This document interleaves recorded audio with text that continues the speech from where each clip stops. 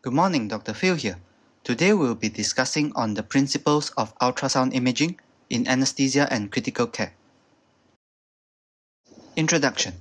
An understanding of the physics of ultrasound imaging is fundamental to the ability to adequately acquire and interpret ultrasound images.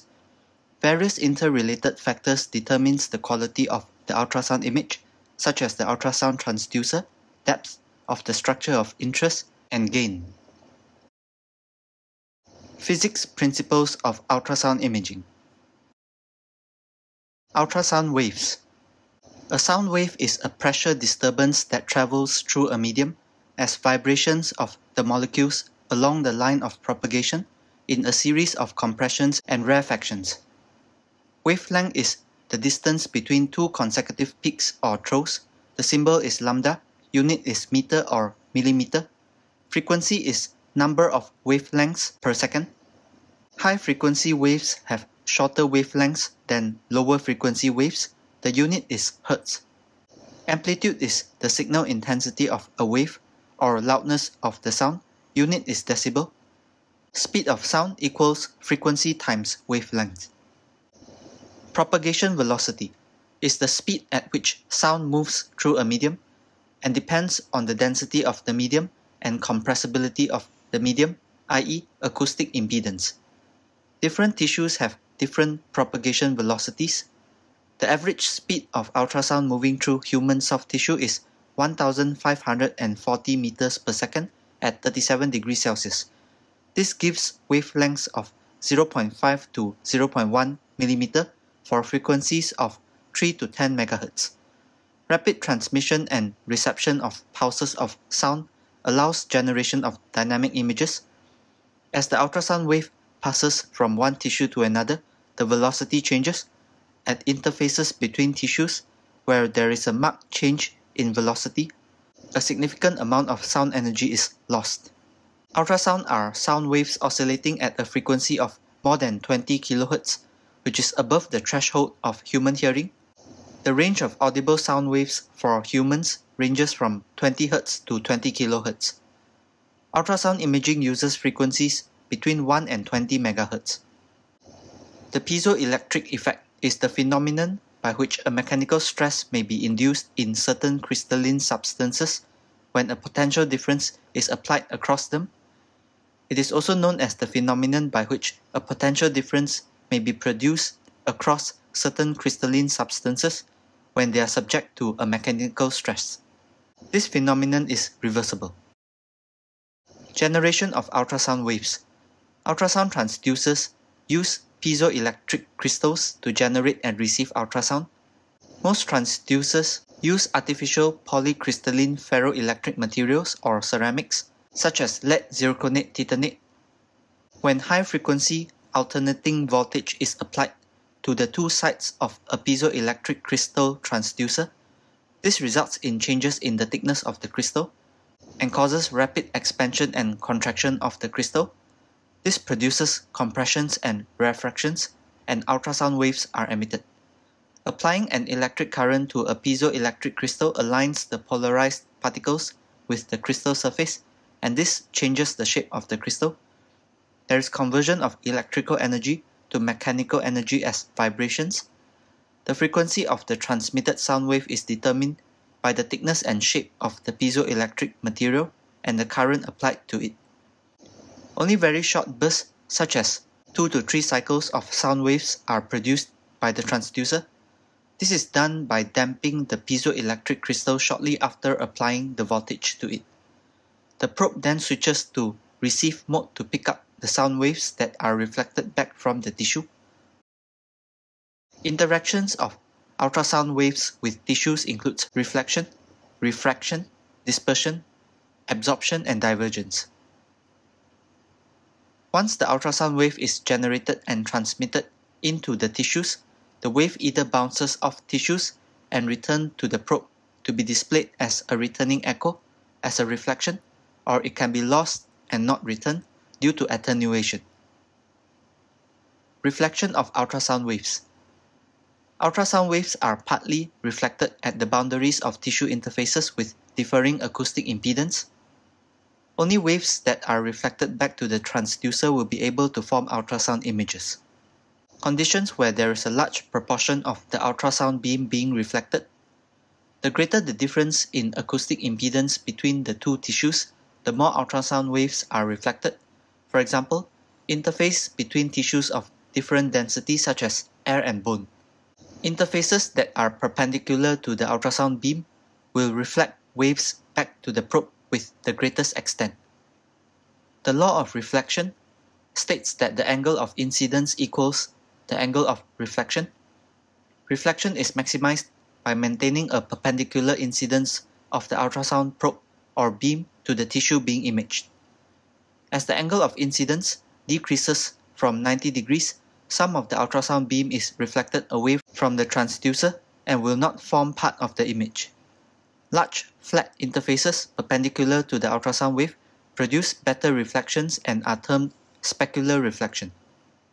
Anisotropy is the condition where the visibility of certain structures or tissues, such as nerves and tendons, depends highly on the angle of insonation.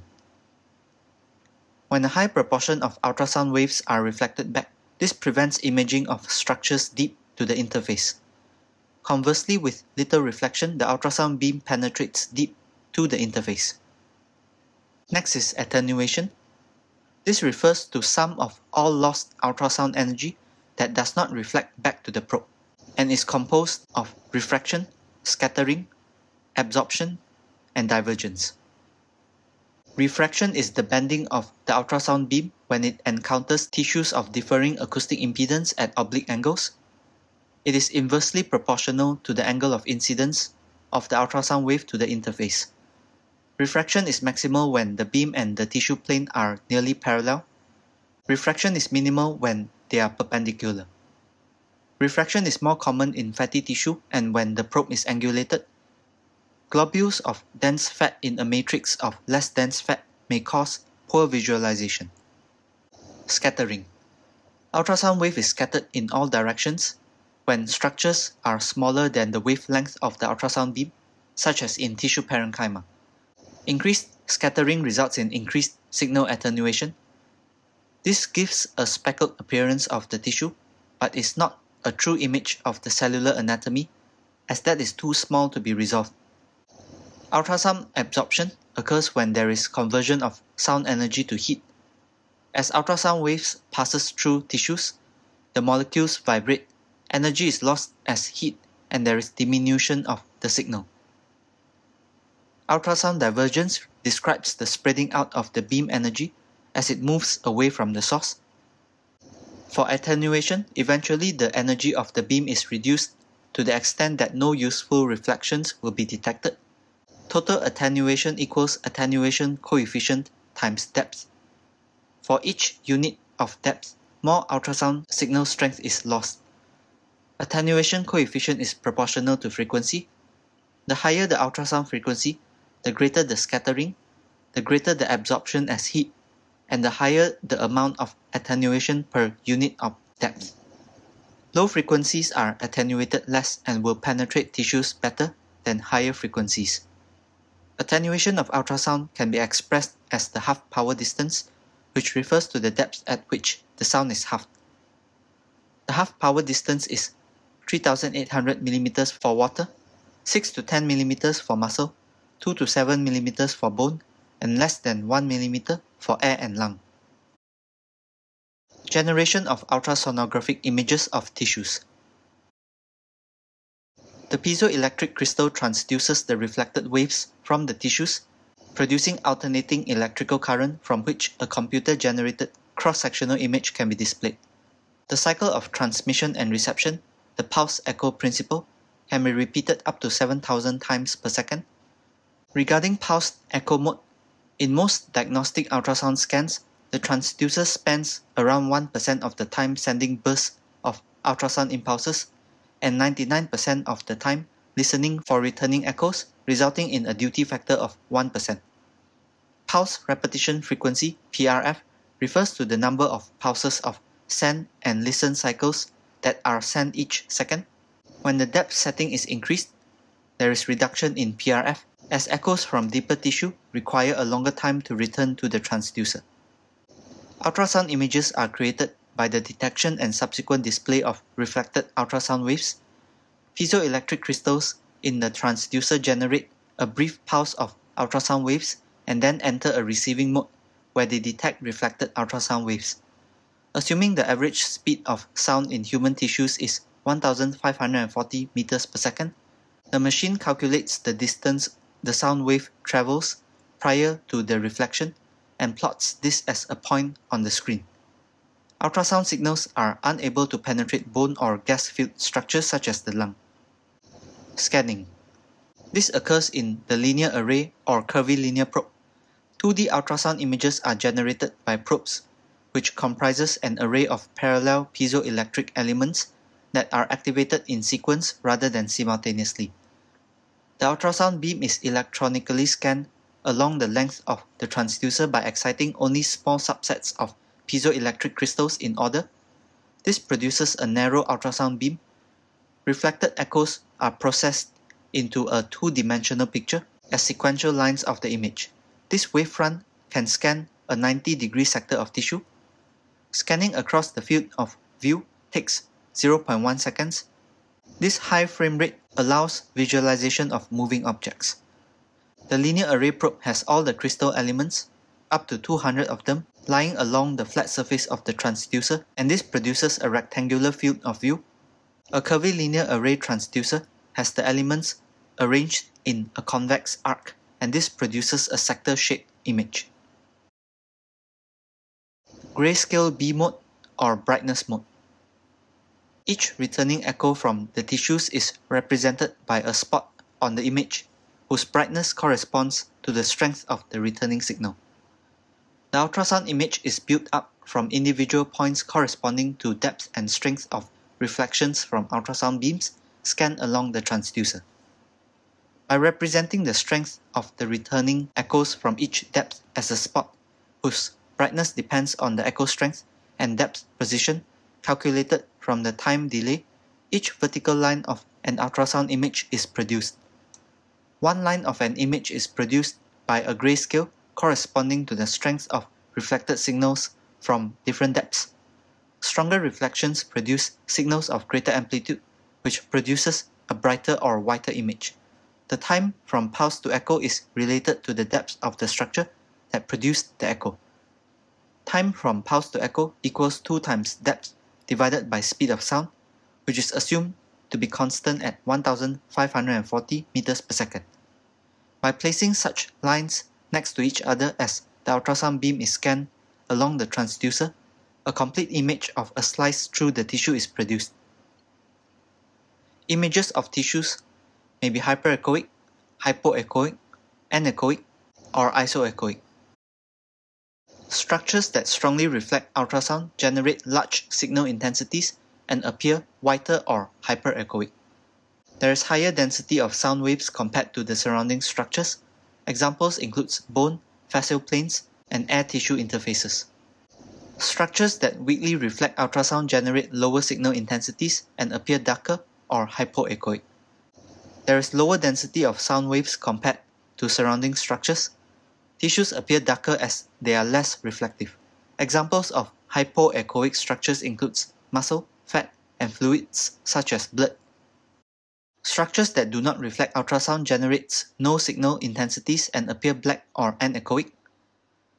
Structures that produce ultrasound echoes equal to those of neighboring tissues are isoechoic.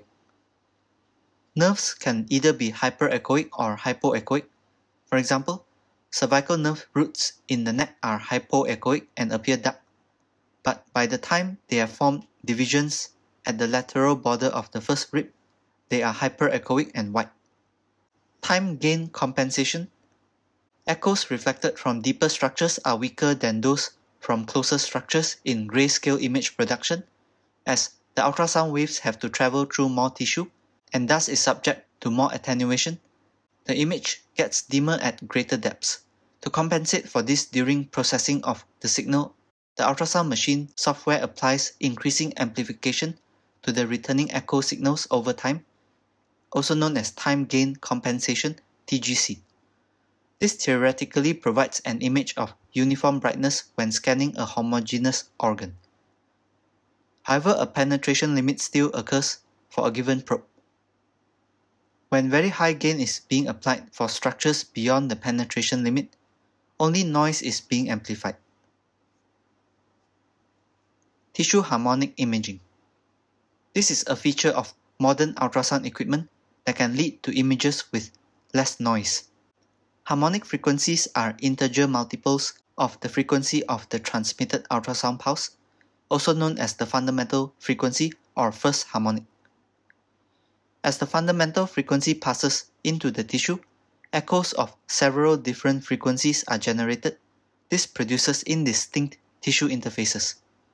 The use of harmonic imaging eliminates some of these artifactual reflections by focusing on the fundamental and second harmonic frequency.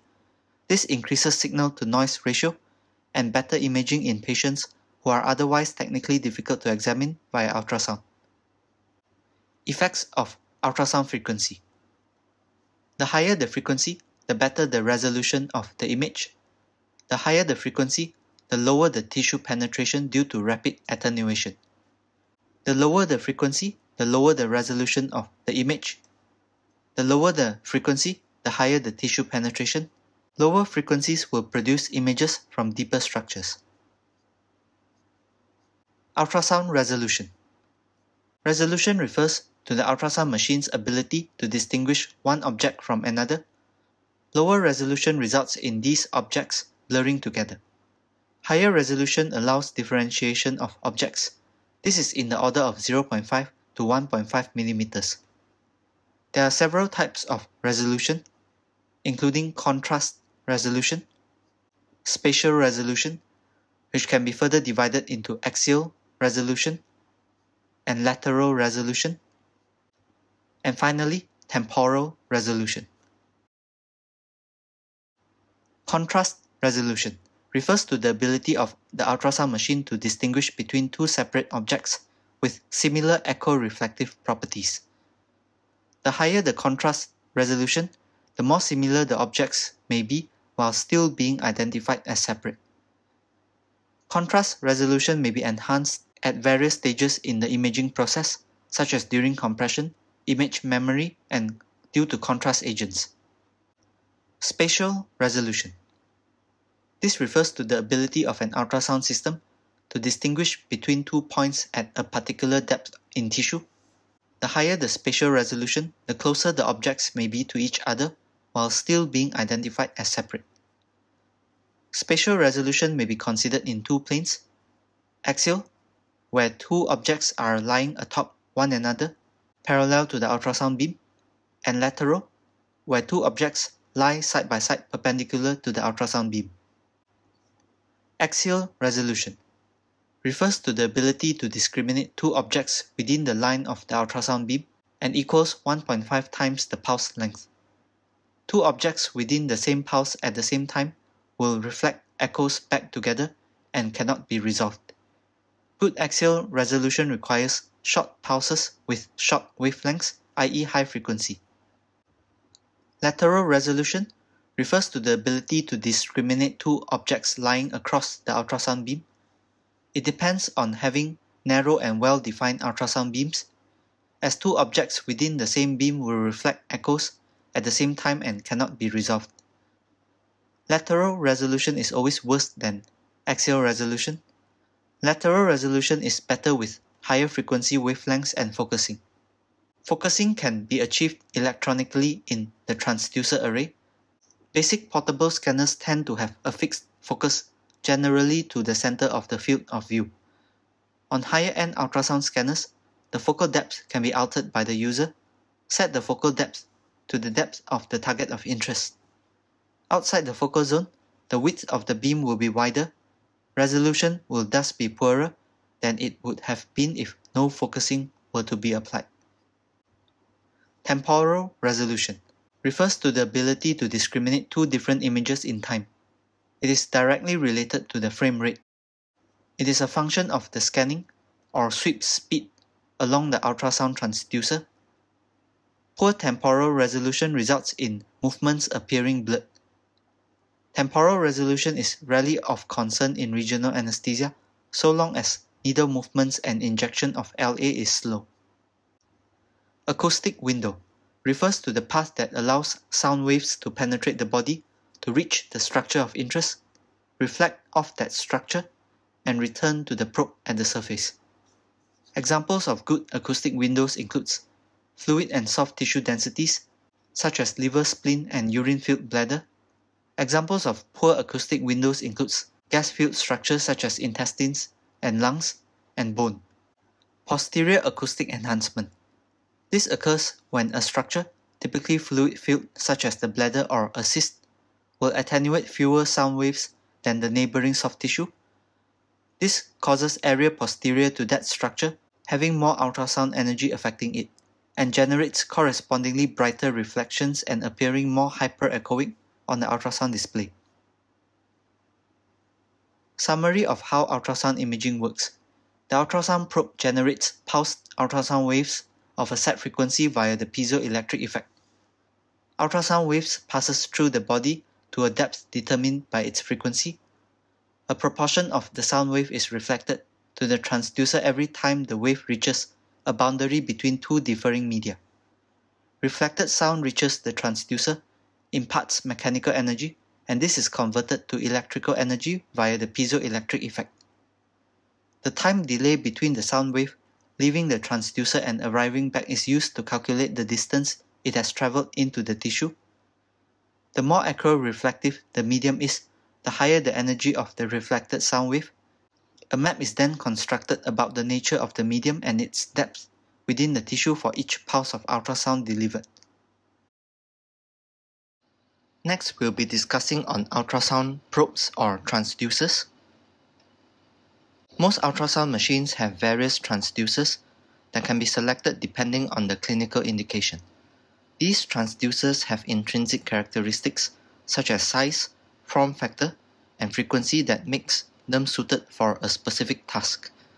Examples of ultrasound transducers include the linear probe, the curvilinear probe, endocavity transducers, and the phased array probe.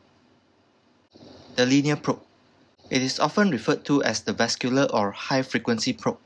These have a long, narrow rectangular probe face.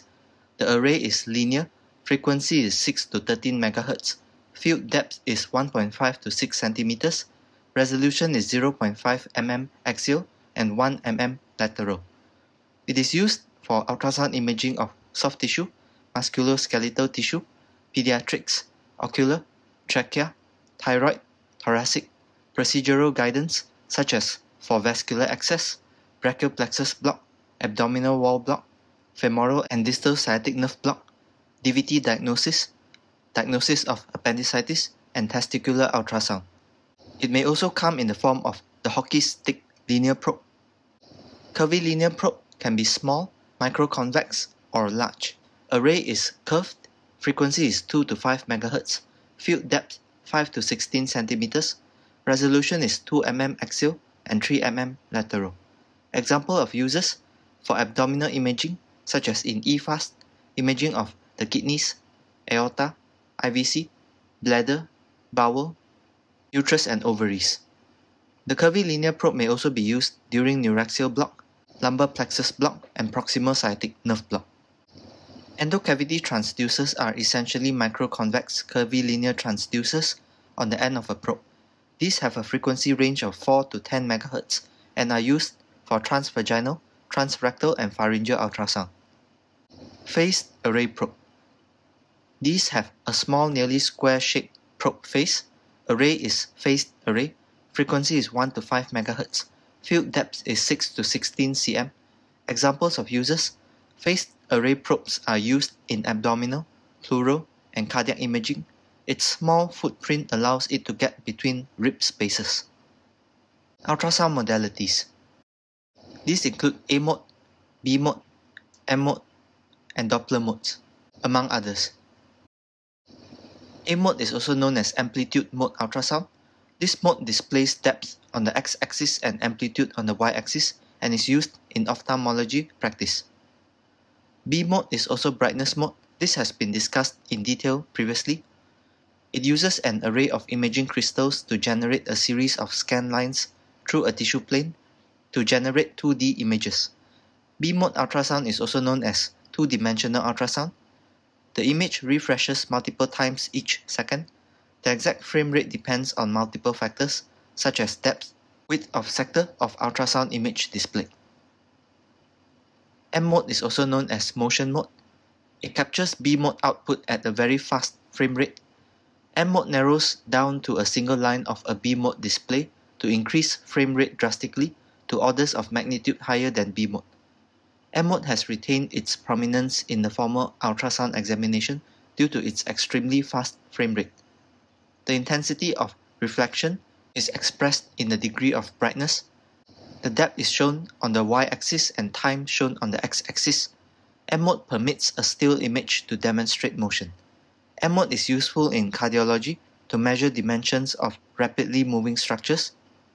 In 2D echocardiography, the sector width is decreased to limit the amount of signal processing performed, and this allows for greater temporal resolution because of increased frame rate. In M-mode, the ultrasound beam is narrowed to one dimension to allow the sonographer to examine extremely fast-moving structures, such as valve leaflets and their behavior timed throughout the cardiac cycle. For example, M-mode allows the sonographer to examine the fluttering of aortic valve leaflets and early closure, which can help make the diagnosis of dynamic left ventricular outflow obstruction. Doppler modes. The most common modes of Doppler ultrasound used clinically are color Doppler, pulsed wave Doppler, continuous wave Doppler, and tissue Doppler, which will be discussed in a later section. Ultrasound machine controls and applied physics. A basic understanding of the technical details of the ultrasound system controls, their capabilities and limitations, will help optimize image acquisition markedly. The use of ultrasound system controls is known as knobology, which is applied ultrasound physics. Every ultrasound machine is slightly different in terms of layout, but there exist distinct commonalities among different manufacturers and machines. Take the time to study and explore the ultrasound machine before putting it to use. Knowledge of system controls increases efficiency and speed in clinical imaging. It is important to be able to identify certain key controls such as depth, gain, frequency, focus, sector width, and freeze. Improve one's skill by scanning patients at every opportunity. Any patient with a known abnormality represents an opportunity to learn the ultrasound characteristics of that abnormality, and this enables the detection of pathology in as yet undiagnosed patient. The on-off button is used to turn on or off the ultrasound machine. Maneuvering the ultrasound transducer. The transducer that is most appropriate for the clinical question at hand should be selected based on frequency required, trade-off between resolution and depth of penetration, and shape and form of the ultrasound probe. Choose the transducer with the best resolution and footprint for the depth and anatomic location of the structure of interest. Grasp the ultrasound transducer in a tripod grip, as if it were a pen, between the thumb on one side and the index and long finger on the other, close to the probe face. The fourth and fifth fingers and the side of the hand serves as a base for the tripod grip. This enables the hand to be anchored to a very small acoustic window without sliding away. Scan using the small muscles of the hand and wrist and not the larger muscles of the upper arm and shoulder to increase control and decrease fatigue. Apply gel generously across the region to be scanned. Apply the probe to the patient according to the external landmarks and orientation conventions. If no structures can be visualized, slide the probe in a small circle or spiral to reveal the acoustic window. The probe can then be stabilized by the tripod grip, and the view improved by smaller, slower movements in other planes. Examples of transducer motions includes sliding, rocking, sweeping, fanning, pressure or compression, and rotation. The next control is depth. After locating the acoustic window, the first control to adjust is the depth. Sufficient depth should be used to display the necessary structures. Depth should not be too much that the screen space deep to the structures of interest is wasted. The entire structure of interest should be visible in the top 2/3 of the screen to balance image resolution with imagery of the surrounding anatomy, which will provide context to the shot. Increasing depth causes reduced temporal resolution and increases signal-to-noise ratio. Imaging deep structures requires intelligent use of the focus control, which will be discussed later. Presets. Choose the applicable preset for optimal imaging, such as shock, lung, EFAST, cardiac, abdomen, obs-gyn, and small parts. Gain. Gain amplifies the signal that the ultrasound transducer receives. It increases the amplitude of the incoming sound waves. Gain does not increase the output of the transducer. Gain is purely a control of the received signals. Gain is commonly confused with power, in which increasing power increases the signal output of the transducer. Appropriate gain. The screen will be neither too dark or too bright, enabling the distinction between tissues of varying acoustic impedance. A 10-bit ultrasound machine is capable of producing 1024 shades of grey. The human eye can only detect between 700 and 900 shades of grey. If the gain is too high or too low, the system will not render the full grayscale on the image, and thus important information will be lost. Proper gain adjustment can make an enormous difference when attempting to distinguish fine details such as endocardial borders or valvular pathology. Dial the gain high up and then back down until blood appears black in the image. Total gain controls the overall brightness of the screen by amplifying the brightness of all returning echoes equally. Time gain compensation (TGC). Sound waves are attenuated by the medium through which they travel. When placing an ultrasound transducer on a patient, the sound waves that travel the shortest distance through the tissue will have the largest amplitude, thus they will appear brighter than sound waves that travel to further depths. To produce an image of equal brightness throughout, it is important to optimize the TGC. TGC is typically controlled by a series of sliders. Each slider controls the brightness of a separate depth on the screen. TGC should be adjusted such that similar tissues display the same brightness from superficial to deep tissues. The degrees to which these adjustments are necessary are heavily dependent on the individual ultrasound machine, frequency of the transducer, and use of harmonic imaging. Therefore, there are no hard and fast rules regarding TGC adjustment. The sonographer should ensure equal brightness in the near and far fields. Typically, these sliders are set to lower the near field gain and progressively boost the far field gain. Compression, i.e. dynamic range. Dynamic range is adjustable on most ultrasound machines. The range of signals acquired by the transducer and ultrasound machine lie beyond the range of human detection. To produce a meaningful image, the machine must compress the wide spectrum of signals to a narrow range of visible shades of grey. This limited range of signals retain the characteristics of the original. The higher amplitude waves are still high and lower amplitude waves are still low. Power. Output power does not equal gain. Gain amplifies the received signals. Power increases the amplitude of the ultrasound pulse from the transducer, and as a result the received signals are stronger. Effects of increasing power includes increased ultrasound output, increased transducer temperature, increased patient exposure to ultrasound. The image may or may not appear brighter. Safety. Power is usually adjusted to the lowest possible level that yields clinically useful images. Most ultrasound machines come with preset power levels that conform to the ALARA principle and FDA guidelines. Power must be dialed down in the use of contrast agents to avoid excessive cavitation and rupture of the microspheres found in the agent. Each contrast agent is different and the exact power setting necessary for the agent is specified by the manufacturer. Frequency. Frequency and focus can be manipulated to fine-tune the image. Use lower frequency for deeper penetration. Use higher frequency for shallower imaging and better resolution. A balance must be struck between imaging depth and resolution. Higher frequency results in better axial resolution of the image. Higher frequencies are attenuated more as they travel through soft tissue. Lower frequency waves are much better at imaging deep structures because of their lower attenuation. Preset frequencies includes penetration mode, which uses lower frequencies to image deep structures at the expense of axial resolution.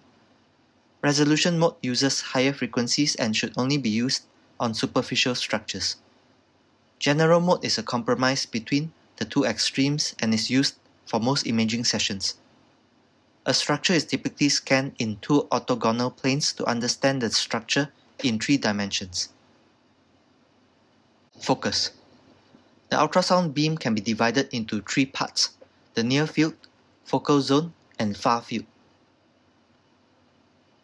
The near field is the region close to the transducer, where the sound pressure undergoes through a series of maximums and minimums, and it ends at the last on-axis maximum at distance n from the face.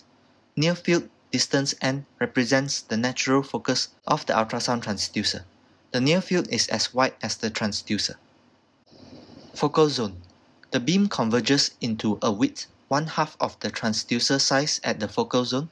This results in narrow beam size, which achieves the best lateral resolution in the entire imaging field. Adjust focal zone to the depth of or slightly deeper to the area of interest to optimize the imaging. Refinement of electronic beam formation technology has led to better resolution at this focal zone at the cost of decreasing performance outside of it. Certain machines may allow for multiple focal zones. This improves lateral resolution at the cost of frame rate and temporal resolution.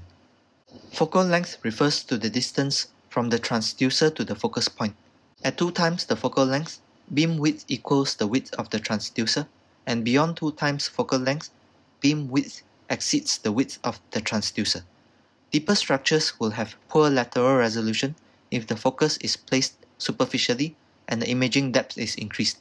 Some machines may change the focal point when the depth is changed.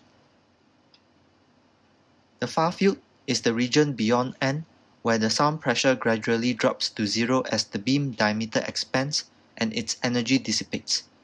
The area beyond the near field, where the ultrasonic beam is more uniform, is called the far field. In the far field, the beam spreads out in a pattern originating from the center of the transducer. Sector size. The width of the image is adjustable with the sector size control, which is usually left at the widest possible image size. Reduction in sector width increases the frame rate of the area of interest and increases temporal resolution. When imaging deep structures, reducing sector width increases the frame rate of the area of interest. This increases temporal resolution and image quality. When reducing sector size, a control becomes available which allows the sector position to be adjusted. This allows the sonographer to steer the ultrasound beam without moving the transducer. Zoom. Zoom allows the sonographer to select and zoom into an area of interest. It is typically used to magnify areas of interest to take measurements, for example, of valves and vessels. Capture the zoomed out shot first before acquiring the magnified image to show the surrounding structures and to provide context for the shot, and to ensure that no significant pathology is missed in the vicinity of the scanning area. Note that the width and depth of the zoom will affect the frame rate of the image. Zoom does not improve image resolution because resolution is a function of sector width and imaging depth. Zoom merely makes the image bigger. Reject. This function allows the sonographer to filter out noises from the returning signal and eliminates the incoming data below a certain adjustable frequency threshold. Reject is not commonly used after initial setup of the ultrasound machine. The freeze function allows the sonographer to stop acquiring the ultrasound image and use a trackball to rewind to a clinically useful image. Examples of the uses of the freeze function: to acquire images of the heart in end diastole, to obtain measurements of the myocardial thickness and internal chamber dimensions. Measure. This function is used to perform measurements of ultrasonographic images. One can scroll back from the last frozen image on the display to select the optimal image frame and to proceed with measurements. Storing image and video loops. The image storing capacity will vary depending on the ultrasonic device and the manufacturer options. One could store images or video loops on the internal hard drive of the device, or a USB flash drive, or burn to a CD or DVD, or even transmit wirelessly to a computer. Some ultrasound machines have the print function to print images on paper. M mode. To use M mode, the sonographer first locates the structure of interest using the 2D ultrasound. Using the trackball to place the cursor through the targeted area, M mode is selected and the machine begins recording one-dimensional data. In this mode, sweep speed, depth, and color are available as display options. The sweep speed controls the time scale and more practically how many beats of the heart are displayed on the screen if echocardiography is performed. Depth functions in a similar manner as 2D ultrasound with the same caveats regarding image brightness and signal intensity.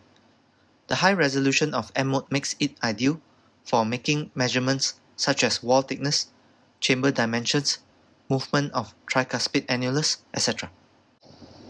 Doppler controls will be discussed in a later section. The Doppler effect and color Doppler. The Doppler effect describes the change in the reflected frequency of sound waves when an object reflecting sound is moving relative to the emitter. This change in frequency is known as the Doppler shift. Ultrasound waves reflected back from a static object have the same wavelength as the original beam. An object moving towards a source will reflect sound waves with a shorter wavelength than the original signal, resulting in increased frequency, as each incoming wave is intercepted and reflected sooner by the object moving towards the source. An object moving away from a source will reflect sound waves with a longer wavelength than the original signal, resulting in reduced frequency. Calculation of velocity using ultrasound Doppler. Velocity of the object can be calculated using the Doppler equation, which is V equals delta F times C divided by 2 times F0 times cosine theta, where V is the velocity of the object, delta F is referred to as the frequency drift, Fr minus F0, where F0 is the frequency of sound waves emitted from the probe, and Fr is the frequency of reflected sound waves of moving red blood cells back towards the probe. C is the speed of sound in blood, F0 is the frequency of sound waves emitted from the probe, theta is the angle of incidence between the sound and the object. Doppler ultrasound can be used to calculate the velocity and direction of blood flow using the above equation. The most accurate calculations occur with theta angles that are as close to 0 degrees as possible, as cosine 0 degrees equals 1. Thus, the angle between the direction of blood flow and the ultrasound signal should be kept to a minimum. The easiest way to detect Doppler shift is to put the output to normal loudspeaker or headphones, as target velocities found in the body produces a Doppler frequency range of 0 to 5 kHz, which is within the audible range. Calculation of flow using the ultrasound Doppler. If the cross-sectional area of the blood vessel is known, flow equals area times velocity. Area of a blood vessel equals pi times radius to the power of 2. Ultrasound Doppler is used, for example, in cardiac output measurements. Doppler cardiac output monitors measure red blood cell velocity in the aorta. A velocity time graph can be generated from the Doppler flow signal. The area under this graph represents the velocity time integral, which represents the distance traveled by the red blood cell, the stroke distance. The product of VTI and the aortic cross-sectional area gives the volume of blood ejected per beat, i.e. stroke volume. The cardiac output can then be deduced by multiplying the heart rate by the stroke volume. Calculation of pressure gradients using ultrasound Doppler. Pressure gradients, such as those across heart valves, can be calculated by using the Doppler principle to measure the blood velocity and entering the result into the Bernoulli equation. Delta P equals 4 times V to the power of 2, where delta P is the pressure gradient and V is the velocity of blood. Common modes of Doppler ultrasound includes spectral Doppler, which consists of pulsed wave Doppler, continuous wave Doppler, and tissue Doppler. And another mode of Doppler is color flow Doppler. Spectral Doppler. Spectral Doppler uses the frequency shift as color Doppler, but displays the information as a tracing of velocity on the y-axis versus time on the x-axis. Frequency drift can also be demonstrated with audio in real time. Spectral Doppler is usually displayed with a small B-mode image above the velocity tracing. Modes of spectral Doppler. Pulsed wave Doppler. Pulsed wave Doppler is used to determine the velocity profile of a specific region of blood flow, such as the left and right ventricular outflow tract, aortic outflow tract to estimate stroke volume, descending thoracic aorta, mitral valve inflow in diastole, and hepatic and pulmonary vein flow. Physics. Pulse wave Doppler is formed by pulses of ultrasound energy, and the machine is able to listen for echoes that return only from the area inside the gate. The transducer sends a burst or pulse of ultrasound wave towards the sampling volume at a specific frequency, also known as the pulse repetition frequency (PRF). The system then waits for a determined period depending on depth to listen only to signals returning from the side of the sampling volume. Doppler signal is ignored above and below the sampling volume to distinguish regional flow variations as well as target specific areas of interest. The shift in frequency between the transmitted sound waves and returning sound waves is a function of the velocity of blood moving through the area of interest. This velocity is then plotted on the y-axis as a function of time on the x-axis. Aliasing. Pulse wave Doppler is unable to measure very high velocities due to aliasing. The transducer samples the incoming signal at the determined rate. If the received signal is moving fast in comparison to the sampling frequency or PRF, it may appear to the machine that it is moving in the opposite direction, which is referred to as aliasing. The velocity tracing will cut off at a specific velocity and then wrap around to the other side of the baseline. Aliasing is a result of the Nyquist limit, the upper limit of velocity of the Doppler shift that can be displayed, and is the speed at which aliasing occurs. Nyquist limit equals PRF divided by 2. Shallow sampling volume. When the sample volume is close to the transducer, the signal is able to travel to and from the area of interest relatively quickly. Therefore, at shallow depths, aliasing is much less of a concern. For deep sample volumes, increased depth of the sampling volume causes the system to require more time to receive the returning sample of the signal, and this increases the likelihood of aliasing. Thus, pulse wave Doppler has limitations on the maximal velocity of blood flow that it can measure and is determined by the depth of the sampling volume and PRF. Aliasing can be minimized by a few techniques, but limits the ability of pulse wave Doppler to measure the high velocities commonly found in valvular disease. These techniques will be discussed later. Controls for pulse wave Doppler. Pulse wave Doppler has a vertical cursor that can be manipulated across the image and a small gate that can shift location and size. Velocity measurement is made only along this line inside the gate. All other velocities will be ignored. Thus, pulse wave Doppler has range specificity, which is ideal for determining the velocity of blood at a particular point. To use pulse wave Doppler, obtain a 2D view of the area of interest, control the cursor with the trackball or touchscreen, the plane through which the pulse wave is determined with horizontal movements, the sample volume is the target of the pulse wave signal. It is controlled with vertical movements. It is represented as either horizontal lines along the dotted cursor line or as a large bald dot on the cursor line. Position this sample volume precisely on the area of interest. Once this sample volume is targeted properly, the pulse wave button is activated and the ultrasound machine will begin pulse wave mode.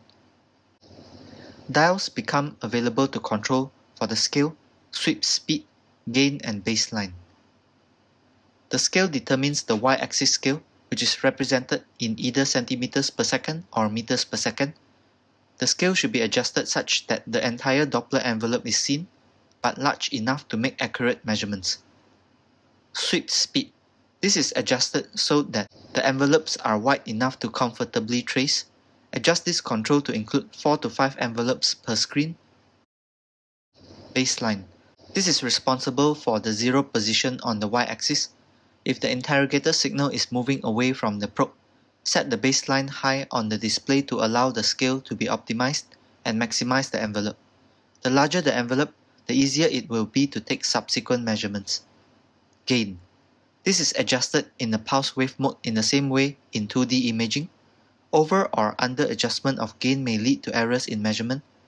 Adjust the gain so that blood in 2D image appears black.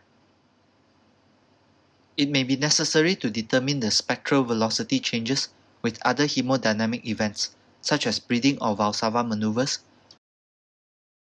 The next type of spectral Doppler is continuous wave Doppler.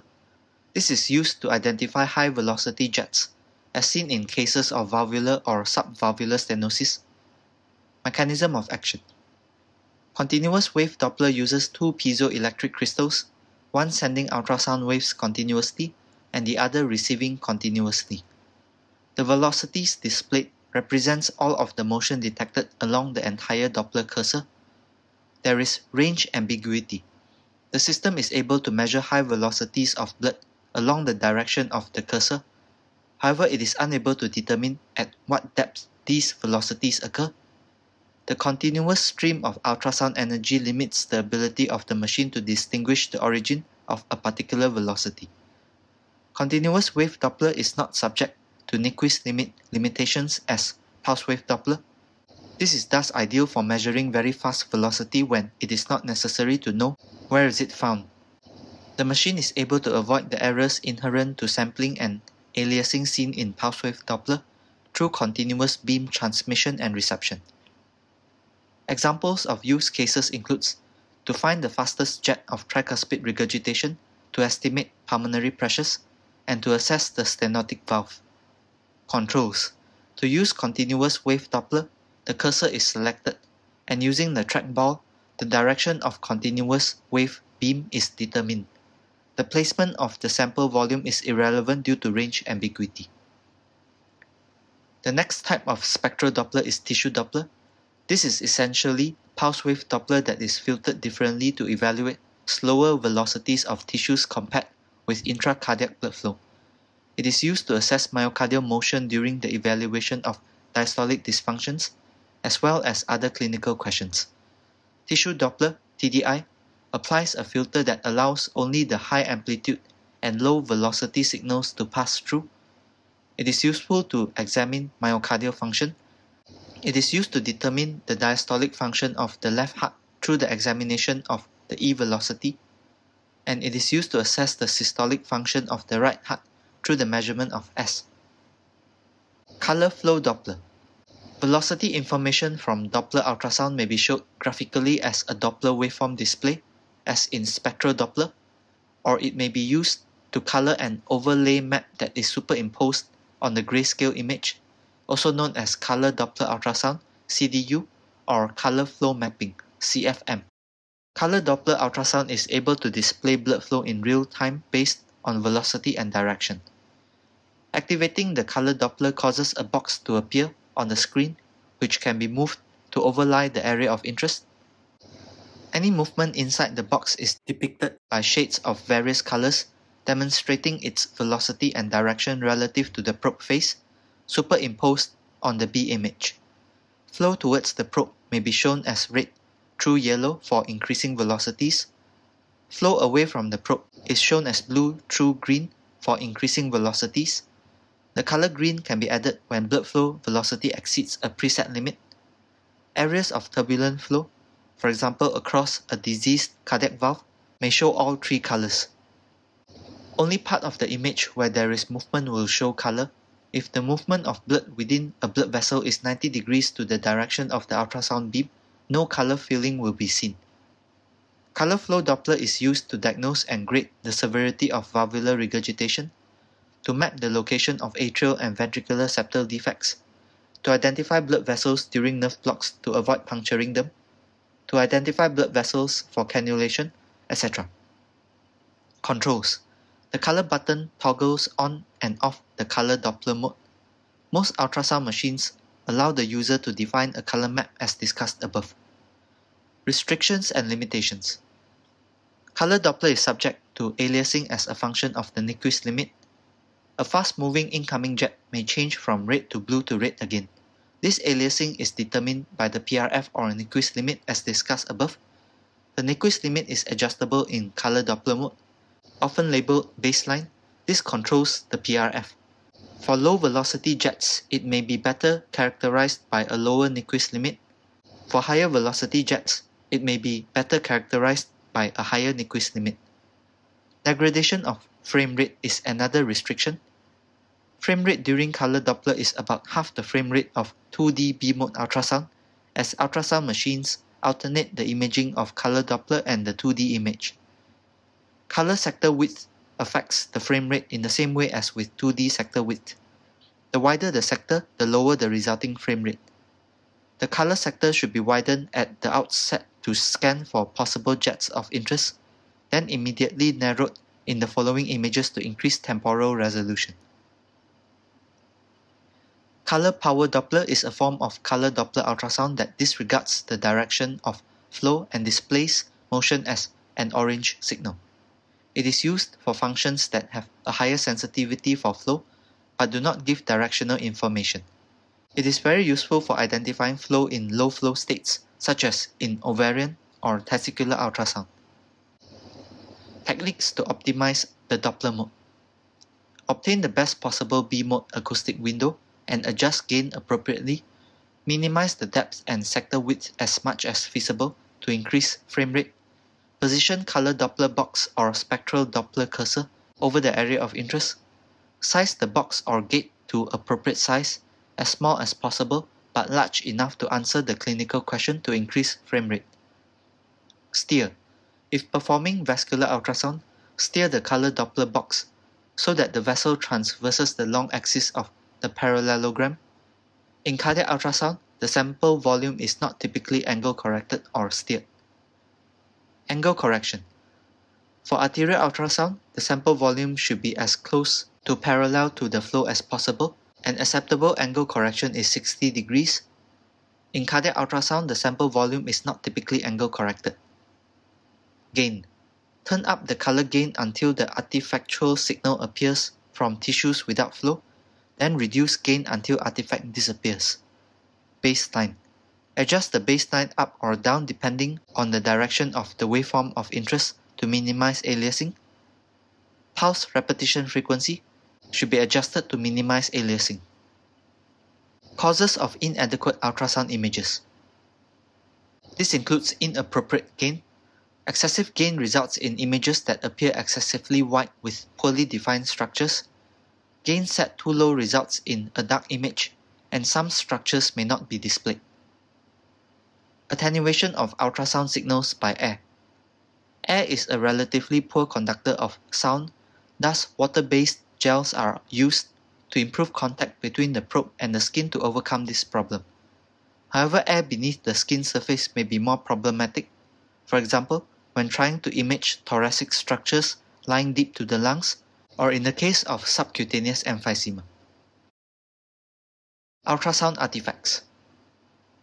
An artifact is any feature in an image that is not true or accurate one-to-one depiction of the target being imaged. The user must understand how artifacts are formed and learn to recognize them in order not to misinterpret the images.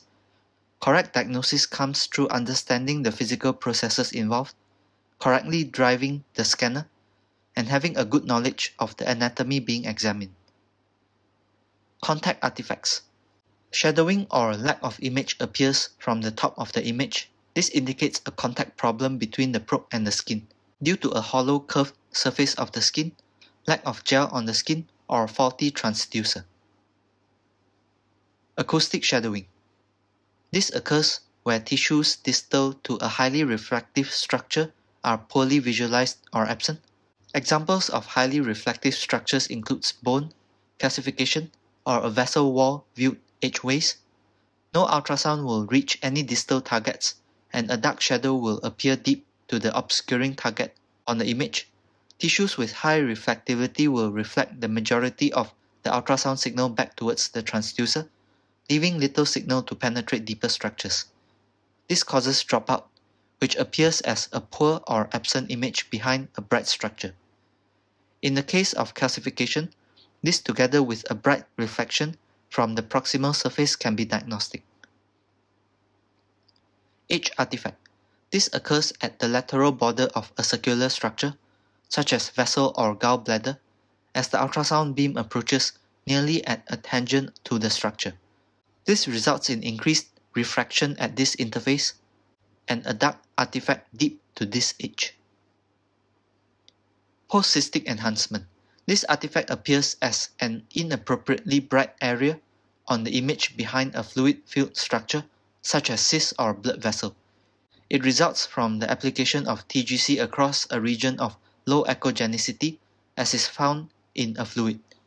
TGC continues to increase the gain with depth, even though the ultrasound pulse is only weakly attenuated. The echoes distal to the cyst then have too much gain applied relative to the adjacent solid tissue and so appear brighter. Post-cystic enhancement is useful in that it is usually diagnostic of a fluid field as opposed to a solid structure, and thus TGC should not be adjusted. Incorrect adjustments of TGC and gain controls may itself produce artifact in an image as information is lost or misread due to poor technique by the operator. Reflection artifacts. Some anatomical structures have a large, smooth surface and can act as mirror reflectors of ultrasound, such as the diaphragm, bone, or pleura. A second or reflected image then appears in a place on the image where anatomically it is unlikely to be. For example, on color Doppler over the clavicular region, a second image of the subclavian artery is seen in the lungs. Reverberation. This occurs as the result of ultrasound waves bouncing back and forth between two strongly specular reflectors, for example, the skin and a deeper structure such as the pleural line, a metallic structure such as a needle or wire, or from air in soft tissues. The result is usually multiple linear and hyperechoic areas distal to the reflecting structures. In regional anesthesia, this predominantly occurs between the needle and the probe surface, especially when the needle is perpendicular to the ultrasound beam. Section thickness artifact. This is caused by echo signal averaging within the section thickness. It is often clinically noticeable as low-level echoes in an anechoic structure and may mimic debris in the bladder or sludge in the gallbladder. Side lobe artifact results from strong reflectors outside the main ultrasound beam. These reflect back off-axis low-energy beams and are displayed overlying the main image. It typically appears in anechoic or hypoechoic structures such as the bladder. This artifact is a limitation of ultrasound itself and cannot be avoided, but should be recognized. Refraction artifacts. An ultrasound image is built up on the assumption that the speed of sound in soft tissue is 1540 meters per second. In reality, there will be variations of up to 5% around this value. These differences in speed of sound may cause the beam to be bent by refraction at large interfaces with different speeds of sound on either side. In regional anesthesia, this is commonly seen as a bent needle as it passes through two tissues of different acoustic impedance, such as fat and muscle. This has been termed as the bayonet artifact. This does not present difficulty with needling technique as the tip of the needle is accurately represented relative to the surrounding structures, even if the needle has a step in the shaft. Electrical interference. Diathermy uses high-frequency current and causes electrical interference, resulting in a series of rippled lines across the image. Clinical uses of ultrasound in intensive care and anesthesia. Application of ultrasound in regional nerve blockade. Benefits of ultrasound-guided regional anesthesia. With ultrasound, the operator is able to view an image of the target nerve directly, guide the needle under real-time visualization, navigate away from sensitive anatomy, monitor the spread of LA, block nerves at any point along their course without relying on previously used landmarks, make real-time procedural adjustments. Ultrasound-guided regional anesthesia is regarded by many as a technique that is faster, safer, and more efficacious than landmark or nerve stimulator assisted methods. However, the evidence for these assumptions are absent, and controlled trials to support this view may be a long time coming. UGRA is particularly useful for patients with obscure anatomical landmarks, coagulopathy, neuropathology, or trauma. Nerve vesicles themselves are dark, whereas supporting connective tissue tends to be brighter and more hyperechoic. This is a generalization because the varying structure of the fascia which invests a particular nerve means that the same nerve may have a different ultrasound appearance along its course. Superficial nerves and plexuses are more suitable for UGRA than those sited more deeply. The sciatic nerve in the buttock, for example, is a large structure that is nonetheless difficult to identify because of attenuation of the beam by surrounding gluteal muscles. Advancing needles are best displayed if they are parallel to the probe surface. At angles greater than 45 degrees, they become difficult to see. In central neuraxial techniques, ultrasound-assisted location may help confirm the depth to the epidural space, the midline, or the spinal level, but real-time guidance is more difficult given that both spinals and epidurals are two-handed techniques, so its use is not yet routine. It is important to understand how to obtain and capture an image, differentiate true image from artifacts, introduce a needle, place it close to a nerve and deliver local anesthetic to surround the nerve. The components required to achieve these are image capture, image optimization, image interpretation, and needling techniques. Image capture. Many companies now produce ultrasound machines that offer quality and resolution capabilities adequate for use in regional anesthesia. Ultrasound machines should include basic image optimization features, technique-specific settings for nerve or vascular imaging, doppler function, image storage features, enhanced imaging techniques such as tissue harmonics and multi-beam technology. Probe choice. From a clinical perspective, there are two key concepts: resolution and penetration. As a general rule, always use the highest frequency probe available for the depth of target structure to be imaged. For high frequency probes, image resolution increases with ultrasound frequency, hence high frequency probes will give improved image detail. However, high frequencies are attenuated more rapidly as they pass through tissue. As a consequence, they can only be used to image superficial structures, generally under 4 to 6 cm in depth, such as the brachial plexus and certain peripheral nerves. For low-frequency probes, to image deeper, this probe should be used, sacrificing image resolution for increased depth and penetration, such as for the lumbar plexus and proximal sciatic nerve. The probe's footprint. The size of the probe face may limit access, for example in the supraclavicular fossa or in the pediatric group, and in these cases smaller probes may be needed. Acoustic coupling. Acoustic coupling is used to eliminate air between the probe and the skin, which attenuates ultrasound, and to act as a lubricant for the probe to slide over the skin. Any water-based gel can be used. Manufacturers generally advise against the use of oil-based couplants as they may damage the transducer. Probe covers are recommended in all cases to protect both the probe and patient, such as the use of gloves, clear plastic dressings, or purposely designed cover. Scanning technique. Transducer movements are employed to improve view and locate the target structure. Sliding refers to the movement of the probe across the skin to trace the cause of the structure. This aids identification and location of optimal entry points for injection. Tilt. A rocking hand movement that changes the angle the probe makes with the skin. Tilting is useful for obtaining the best view of a structure by altering the angle at which the ultrasound beam hits the target, thus maximizing the beam signal strength returning to the transducer. Rotation.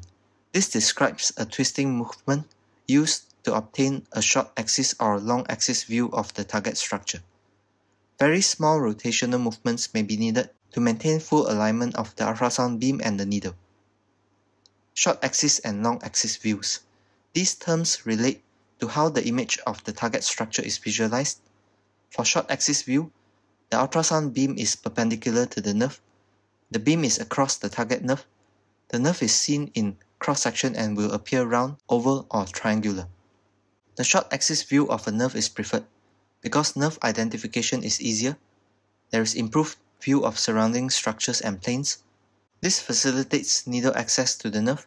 Lateral, medial, deep, and superficial aspects can all be targeted. There is improved assessment and verification of circumferential distribution of local anesthetic.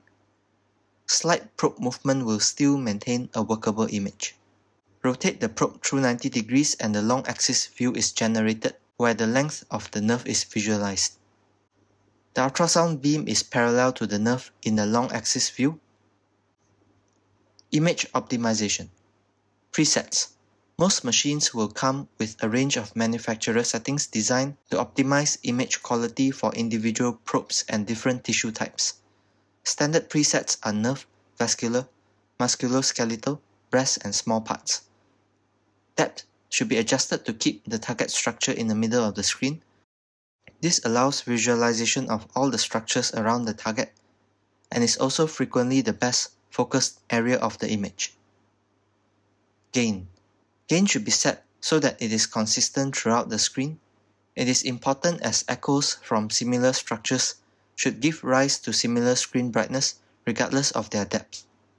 Focus. On some machines, the focus is fixed to the middle of the screen. If not, then it is important to adjust the focus to the depth of the target structure in order to maximize resolution. Image interpretation. Image interpretation requires a good knowledge of anatomy, an understanding of the appearance of different tissues, consideration of how artifacts can affect images, and familiarity with the methods available for interrogating a structure to aid its identification. Important factors. Echogenicity. The degree to which ultrasound beam reflects from a structure and returns to the probe determines the returning signal intensity. This creates images that are hyperechoic, hypoechoic, anechoic, or isoechoic. Hyperechoic structures strongly reflect the ultrasound beam to generate large returning signal intensities at the transducer and appear white. Examples of hyperechoic structures include connective tissues, fascial layers, pleura, vessel walls, bony surfaces, nerves, and tendons. Hypoechoic structures only weakly reflect ultrasound to generate lower signal intensities and appear darker. Examples include fatty tissue, fluid such as blood or local anesthetic, muscle, nerves, and tendons. Sonographic appearances. Pattern recognition of the different tissues is critical to identification. This is aided by observing their real-time interaction with the ultrasound probe and beam, such as compression, pulsation, anisotropy, and doppler shift. Anisotropy is derived from the Greek anisos, meaning unequal, and tropos, turn. This describes the property of now you see me and now you don't, which can occur with ultrasound imaging. Alteration in echogenicity of a structure with probe angulation is termed anisotropy. The angle of the ultrasound beam hits or insonates a structure will determine how many of the reflected echoes are detected by the transducer and how many will fall out of the side of the receiving transducer. As the probe angle alters, the appearances of the structure being visualized may change, and on occasions, the structure may seem to disappear. Nerves and tendons classically illustrate this property. Sonographic appearances of peripheral nerves and surrounding tissue. Arteries appear as anechoic black circles or tubes and are pulsatile. Veins appear as anechoic black circles or tubes, which are compressible and dilates with Valsalva maneuver for jugular, subclavian, and femoral veins. Tendons. In the long axis view, they appear as tubular structures with fibrillar appearances. In the short axis view, they appear as circular structures with granular appearances. Tendons are anisotropic. Nerves have fascicular appearances. In the long axis, nerves appear as tubular structures with bright surfaces. The internal architecture has multiple broken bright lines. In a short axis view, nerves typically appear as circular structures with a bright surface. The internal architecture may have multiple hypoechoic black dots, which are the nerve fascicles with bright outlines within bright surroundings, which are the connective tissue and perineurium. There may be a speckled appearance. Appearance varies between proximal and distal peripheral nerves, which will be discussed later. Nerves are anisotropic. The pleura appears as hyperechoic lines. Sliding sign with respiration may occur. The lung is air-filled and is often hypoechoic or anechoic. It is generally characterized by its lack of distinct detail.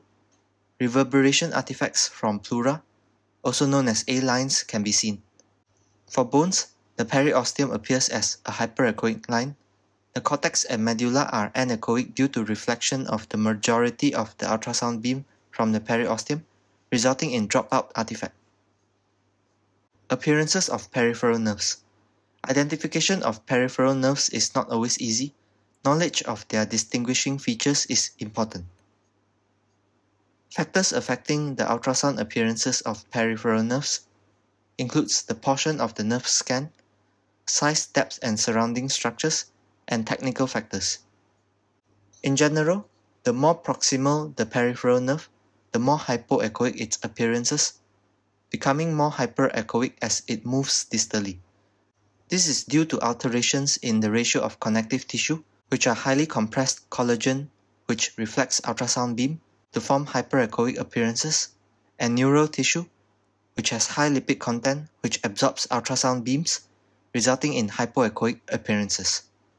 The ratio tends towards more connective tissue and less neural tissue the more distal the nerve. Along the course of a single nerve, all shapes such as round, oval, triangular, and flattened can be seen as the nerve passes between adjacent structures. Larger peripheral nerves demonstrates a fascicular or honeycomb pattern. The size, depth, and surrounding structures, such as large muscles, may attenuate the ultrasound beam, leading to reduced visibility, such as when viewing the proximal sciatic nerve. Technical factors such as the frequency used, probe design, and angle of the incidental beam affects ultrasound appearances of peripheral nerves. Artifacts has been discussed in a previous section. Interrogation. Along with tissue pattern recognition, there are various methods of interrogating a structure to aid its identification, such as compressibility with the ultrasound probe, presence of pulsation, changes in the appearances of the structure with the Valsalva maneuver, effects of artifacts, such as anisotropy with nerves and tendons, and post-cystic enhancement with a fluid-filled space. The use of doppler. Nerves are often accompanied by vessels.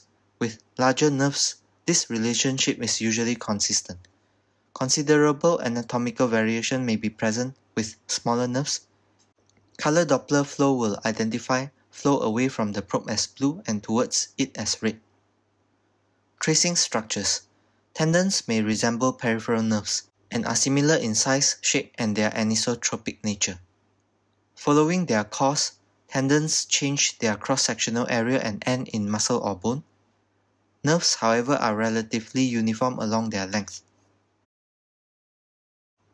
Needling techniques. Good technique is based on good understanding of the relative anatomy and repetitive hands-on practice. Never advance a needle unless you can identify its tip at all times. If the needle tip cannot be seen with certainty, withdraw the needle and start again. Needle visibility is determined by insertion angle, needle depth, needle gauge, needle bevel, nature of surrounding tissues, immobility, and advanced visualization techniques. Insertion angle. The more superficial and parallel the needle to the probe surface, the better the reflected image. Steep needles reflect much of the ultrasound beam away from the transducer. A curvilinear probe may improve needle visualization due to the diverging nature of its ultrasound beam. improving the angle the beam makes with the needle. Entering the skin close to the transducer results in a shorter distance to the target nerve, which is less painful but forces a steeper needle angle, which reduces needle visualization. Enhanced needle visualization software increases needle visualization at steeper needle angles. Needle depth. As the needle is inserted deeper, it becomes more difficult to see due to signal attenuation with increasing depth. Needle gauge. Larger bore needles such as 18G or Tohi needle have higher visibility due to their larger cross-sectional area and are preferred for deeper blocks. They are also less flexible and less likely to bend out of the plane of the ultrasound beam. Smaller bore needles such as 22G or 24G are harder to see. They are adequate for more superficial blocks. Insertion is less painful with less tissue damage. Needle bevel. Needle tips are better seen when the bevel faces the probe. Nature of the surrounding tissues. Needle visualization is improved with contrast against the surrounding structures. This is best visualized on a dark anechoic background, for example, in a vessel or after LA deposition. Immobility. Once the needle tip is in the desired position, movements such as attaching a syringe, aspirating, and injecting may displace the needle tip and result in inappropriate LA deposition or neurovascular trauma. For this reason, the concept of the immobile needle was described by Winnie in 1969. There are various needles which come with pre-attached extension sets that allow syringe manipulation to be done remotely from the needle hub.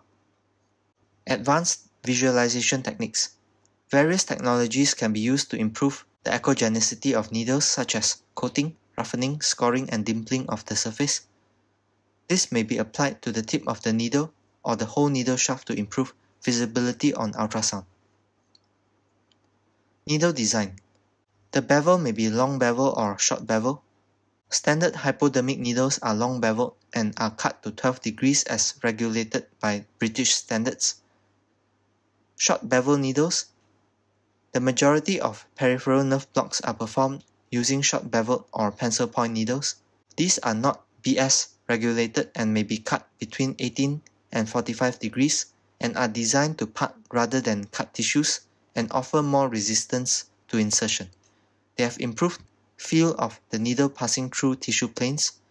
There is reduced risk of damaging nerves with a short beveled needle, as the nerve vesicles will roll or slide out of the path of the needle tip.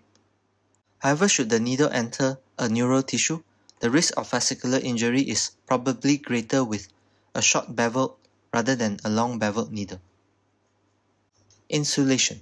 Insulated needles are coated and only emits current from the tip. This allows a much lower stimulating current to be used and more focused stimulation when refining the needle tip position. Catheter insertion. For perineural catheter insertion, there are various kits and designs available, such as Seldinger wire, catheter through needle, and cannula over needle. It is also possible to obtain stimulating catheters to refine the position of the catheter tip.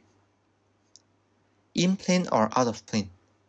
This describes the relationship between the plane of the ultrasound beam and the needle. The choice of approach will depend on the site of injection, the probe, and personal preferences. The in-plane approach. The needle and the beam axis are parallel. This may be safer for clinicians starting in ultrasound, as the needle tip is more easily visualized. Advantages includes there is full visualization of the needle shaft and the tip. There is good visibility of the needle-nerve interface. Disadvantages. It is considered difficult to perform.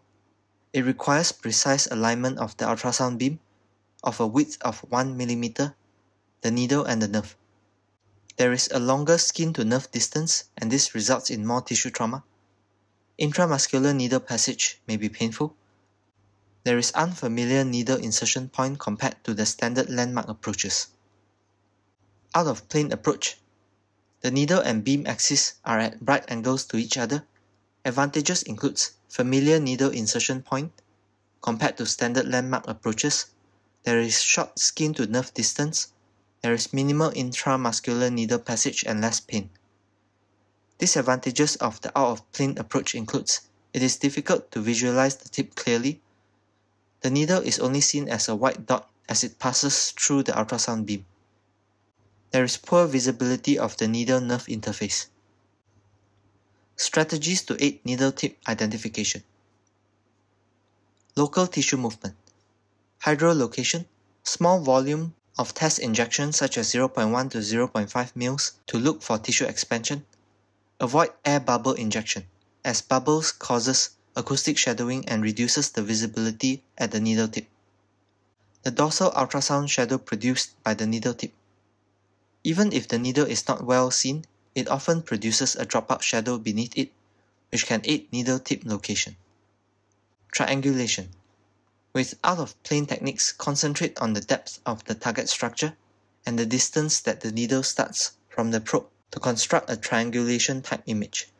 Use this to help insert the needle at the correct angle towards the nerve. For example, a target nerve 2 cm deep with the needle entering the skin 2 cm from the probe will mean an angle of 45 degrees is needed to ensure the needle tip passes under the ultrasound beam at the point where it is just above the nerve. As the needle is advanced, the probe can be tilted with the tip to follow it as it heads towards the nerve. If the nerve image is lost, always move the transducer to find the needle, not the needle to find the transducer. Beware with the in-plane approach of a partial needle image. The probe and the needle are in line but for only a certain distance along the needle's length. This results in a false interpretation of the needle tip position as only the proximal part of the needle is visualized. Needle nerve position. Never deliberately contact the nerve. Position the needle close to it but not touching it. This reduces the likelihood of nerve damage and patient discomfort. Peripheral nerve stimulators can be used in conjunction with ultrasound.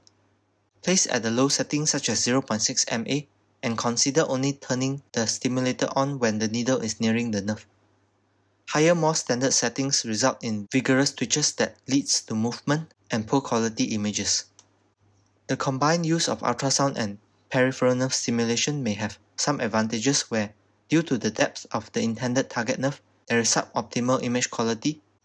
Some practitioners feel it may help exclude the possibility of intraneural needle placement. PNS may aid the identification of specific nerves where they lie in close proximity. Peripheral nerve stimulation helps confirm nerve identification when learning ultrasound-guided techniques. Local anesthetic injection. Inject slowly, watching the screen at all times. The injection should be painless and resistance-free. LA should be clearly seen. If not, consider intravascular injection. Stop the injection and reposition the needle. The needle tip may not be within the ultrasound beam. Move the probe to visualize needle tip and re-inject. The nerve often appears brighter and easier to identify after injection due to improved contrast.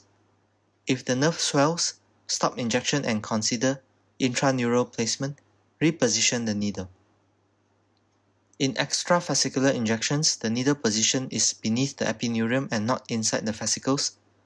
There is superficial swelling of the nerve, but no internal disruption upon LA injection. Extravascular injection is unlikely to result in permanent nerve damage. For intravascular injection, the needle position is within the nerve fascicles. The whole nerve swells with internal disruption upon LA injection. There is higher likelihood of permanent nerve damage. Nerve and local anesthetic spread. Upon reaching the target nerve, inject 0.5 to 1 mL of LA and observe the spread. This should surround the nerve. Ultrasound enables an improved block with the use of less LA, with deposition that surrounds the nerve to create a halo or donut sign. This is most easily achieved using the V technique. This describes the movement of the needle. Advance the needle to one side of the nerve, inject, then partially withdraw and redirect to the other side of the nerve and re-inject. After injection, the probe can be slid along the path of the nerve to check adequate LA distribution. Ultrasound can be used for echocardiography. Imaging can be structural, for example, to identify pericardial effusions or abnormalities of ventricular wall and cavity size. Echocardiography may be used to assess cardiac function, such as by using Doppler techniques to view blood flow through the valves and cardiac chambers. Transesophageal echocardiography. Modern TOE probes allow 180 views of the heart, and the absence of large tissue masses between the probe and the myocardium allows for well-defined ultrasound images. Examples of uses of transesophageal echocardiography includes assessment of valvular heart disease, cardiac output measurement, diagnosis of bacterial endocarditis, identification of atrial thrombi, investigation of congenital heart disease, identification of aortic atherosclerosis, aortic dissection and disease, assessment of paracardiac masses, intraoperative determination of left ventricular preload and function, diagnosis of acute left ventricular dysfunction and myocardial ischemia, and detection of air embolism. Complications of TOE includes perforation, bleeding, and microshock. Kindly refer to specialist texts or courses for further details for echocardiography. Ultrasound may be used for detection of fluid collections. Ultrasound scans of the abdomen and thorax can be used to identify fluid collection such as ascites or hemorrhage, which can be drained via ultrasound guidance or open surgery. Ultrasound can be used for ultrasound-guided cannulation of vessels such as arteries or veins. Kindly refer to specialist texts or courses for further details. A Doppler probe over the precordium is sensitive enough to detect air embolism of 2 mm or more in diameter. Ultrasound can be used for cranial scanning in neonates, for example to detect intraventricular hemorrhage and midline shift. Ultrasound can be used to assess gastric emptying. Ultrasound can be used to scan the cricothyroid membrane for identification during emergency airway access. Other uses of ultrasound in critical care includes assessment of fluid status, assessment of fluid responsiveness, assessment of pleural effusions, pneumothoraces, lung consolidation and pulmonary edema, diagnosis of abdominal pathology, assessment of fetal health, ultrasonic guidance for thoracocentesis or chest tube insertion, and diagnosis of thromboembolism. Ultrasound is also used in other ultrasonic devices such as in gas flow meters, in cleaning devices, and in humidifiers. Ultrasound safety. As a whole, ultrasound is regarded as safe. There are few known biological effects of ultrasound. There are no concerns regarding ionizing radiation, damage to implantable hardware, and side effects related to invasive imaging procedures. Infectious risk. Ultrasound equipment is used on multiple patients daily with exposure to bodily fluids, bacteria, and viruses. Ultrasound machines have been demonstrated to be vectors of disease transmission in the hospital setting. Improperly sterilized transducers can facilitate disease transmission. Personnel using the ultrasound equipment should disinfect the equipment after every use.